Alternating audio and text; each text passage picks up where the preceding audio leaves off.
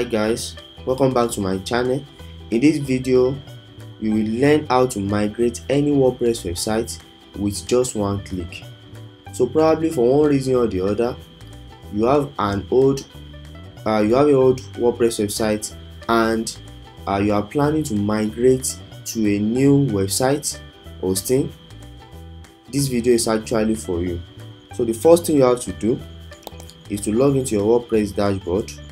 So if you don't know how to log into a WordPress website, just type your website link /wp-admin.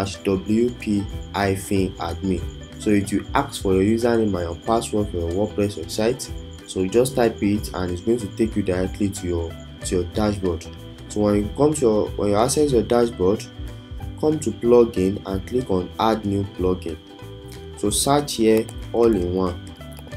So when you click on search all-in-one, so it's going to bring this search result, and then this is the plugin all-in-one WP migration.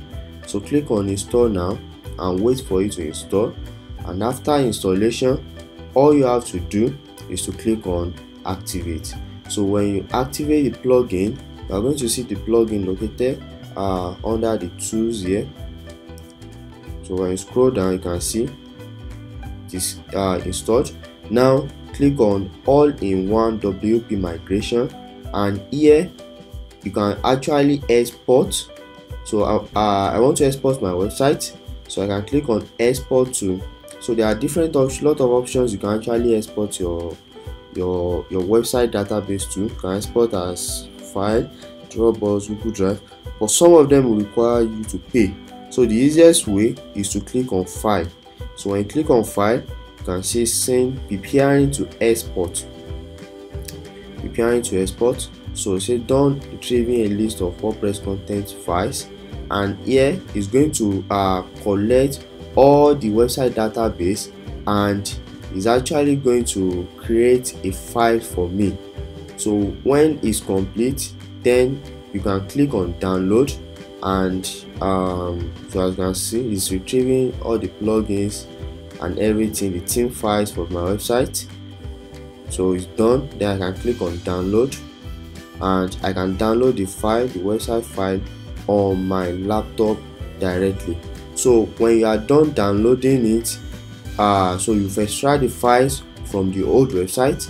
So to import the file, so the next thing is to import the file on your new hosting domain, WordPress website.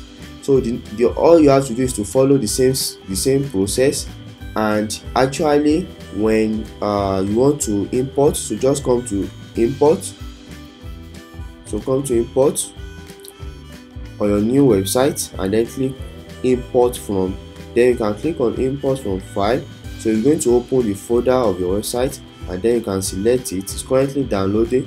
So when you can actually import the file on your WordPress website, and it's actually going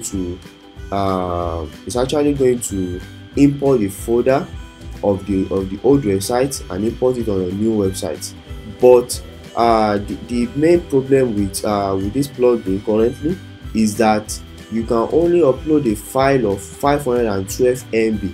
So if your file size of the old website is actually more than 512 MB, you will not be able to import the folder on your new website. So I have a video coming up that will explain how you can actually solve this issue, and how you can actually upload a file size which is up to 32 GB on your new website for your WordPress website. So if this video has been helpful to you, please subscribe to my channel and turn on the notification bell so that you get notified anytime I publish new video.